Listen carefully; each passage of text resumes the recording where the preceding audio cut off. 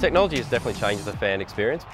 You don't want to go too far though, because people are here for a live experience. It's about a guest experience. I think that's where the technology piece should lie.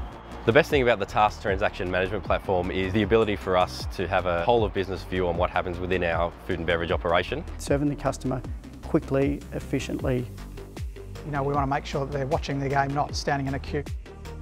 In a stadium like Bankwest, when we have about 30,000 people, we try to serve all of our customers, within 60 seconds. Yeah, the pressure is on. And because we use, 2,000 casual employees, to have an efficient, not only process, but also an efficient POS system becomes quite important.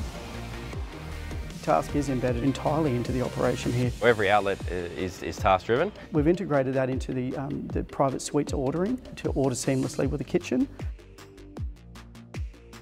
We also use it across our inventory platforms and all of our food and beverage ordering. We chose Task to implement our app for the stadium.